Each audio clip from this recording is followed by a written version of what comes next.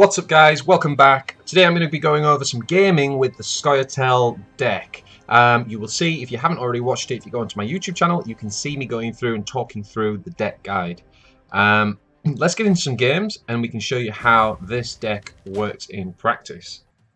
So one of the things we talked about in the guide is this deck is full of combinations. One of the things I look for when playing a deck, especially when you spend all that time, and resource crafting the cards that you want, is I want a deck that I'm not going to get bored of after, playing it for one night. And this deck is definitely one of those decks. And the reason why you won't get bored is because there are so many ways to win and lose with this deck. So here we go, guys. Let's get into the mulligan. So I like to have a good look before I discard anything to see exactly what I've got. And I like to go all the way on and just see, what golden legendaries we've got, etc. We've only got one at the minute. The next thing I'm looking for is we're really looking for elven mercenaries. One commando, two commandos is good as well because we can bounce things back.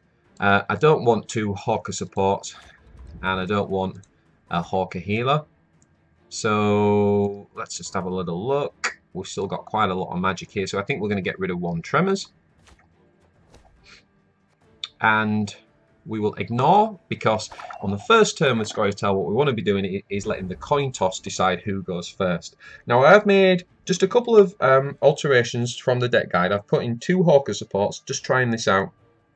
It's not really a deck built around buffing Hawker supports with potions. The main reason why they're in there is because A, I don't have the Aeromancy card, which I really want, but also because I was feeling like I could really do with something to play in this exact instance. So turn one, what is the card that you play?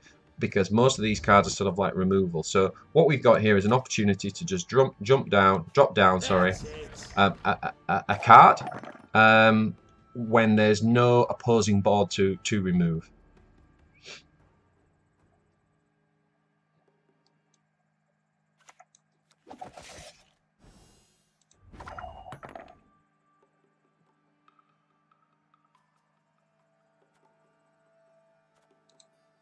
Then we'll play Mercenary. Everything all right? So we have a lot of spells in this deck, a lot of special cards. And what we're looking to do is to draw through our deck, play as many of our special cards as possible so that we can trigger our gold card, Ingram.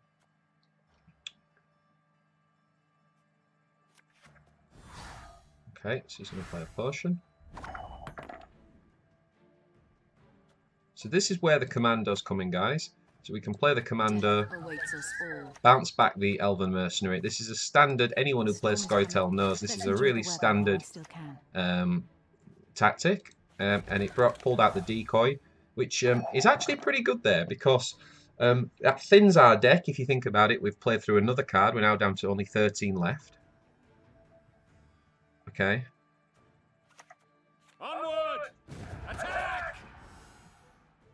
The other thing about that play, is that a Glace means now that when we play a Glace, he resurrects a non-gold special card from either graveyard. So we can now use the decoy to from there to gain card advantage.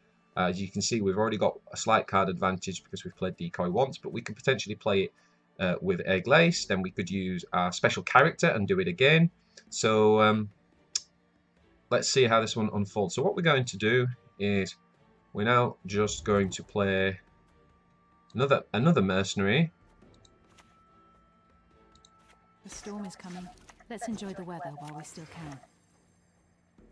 And we get another decoy from Nature's Gift.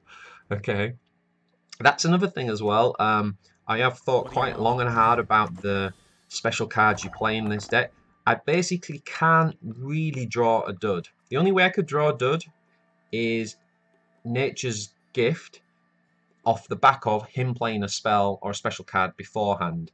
That's the only way you can really draw a dud. Everything else is pretty much acceptable. And I've tried playing around with other combinations and other special cards, and I found that things like Scorch and Thunder, and it just really messed things up. So this is all designed in for a reason. So I think what we're going to do is go ahead and just Tremor here.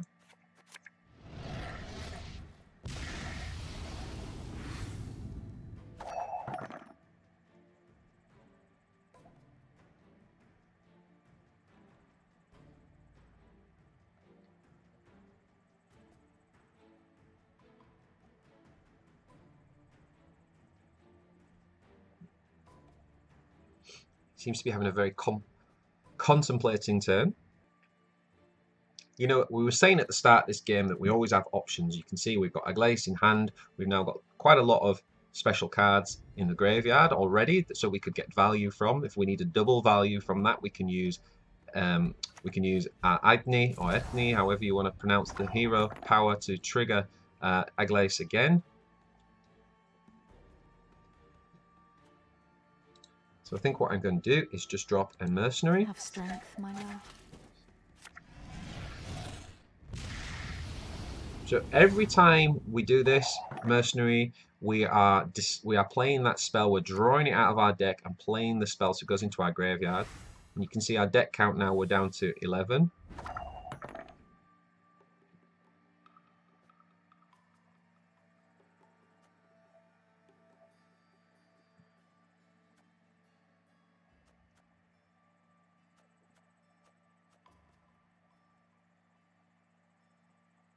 So we are at 36. So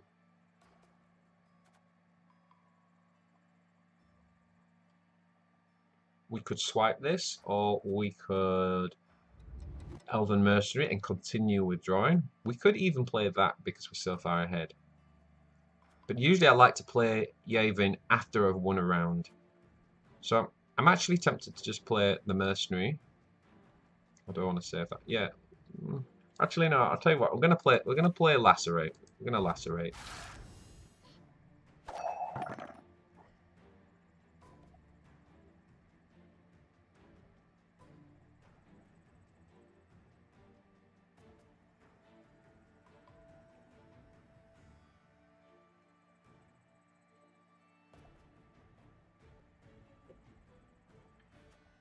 Now we don't really have our finishers in hand, so one tactic you can employ here in this kind of situation is to try and look to use Aglace to on things like the Last Wish, and that's why that card is incredibly versatile in this deck, because once we've got the Last Wish, we could use Aglace to essentially give us 3 Last Wishes.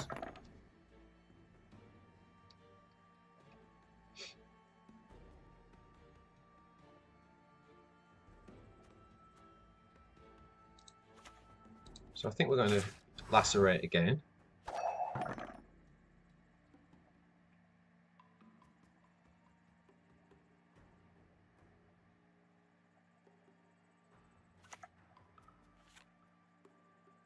You crossed the wrong, sorceress!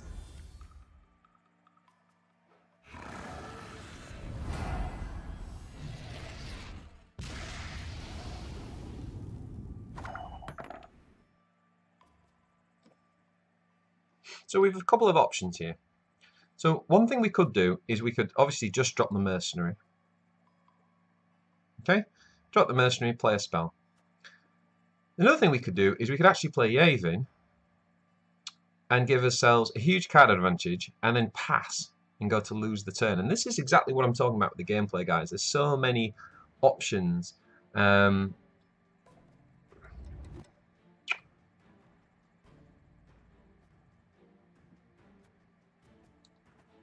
think what I'm going to do is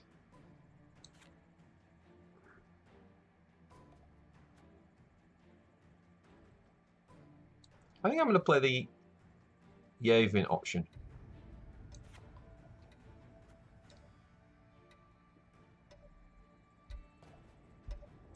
Coexistence, no such thing.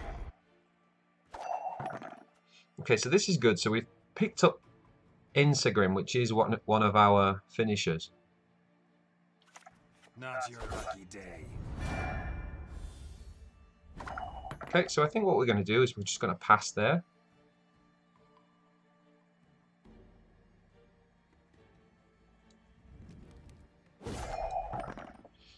So you could see already so far we've had 2 very different lines of play. Okay, we could have gone with winning that round and gone down that line of play. I do often like to win the first round. Or we could have gone with the route that we did take.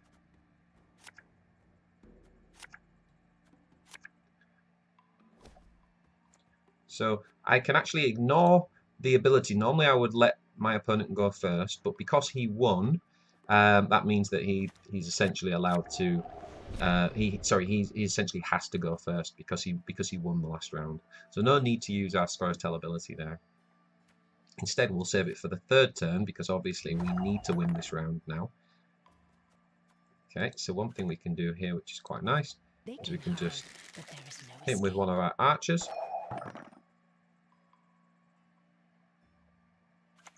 You can try to win them all, but you won't.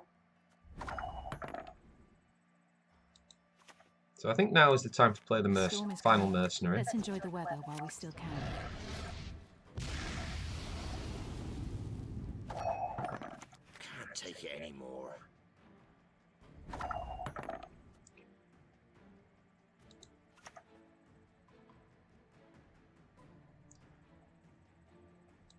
Lie still. You've not yet recovered. Lots of options here with Aglace. What I'm actually going to do is just play a lacerate.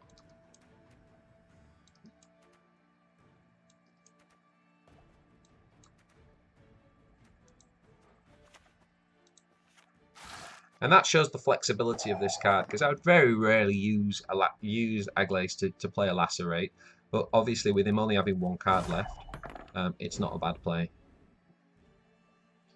So we can pass here.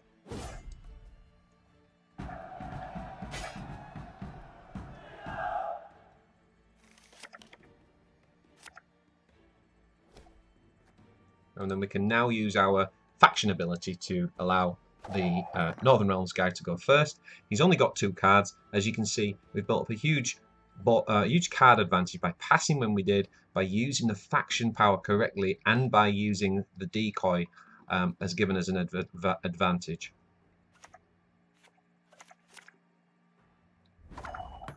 Adrenaline. Okay, that's very good. So we'll play Torville. Tomfoolery! Enough! Brings out his witches.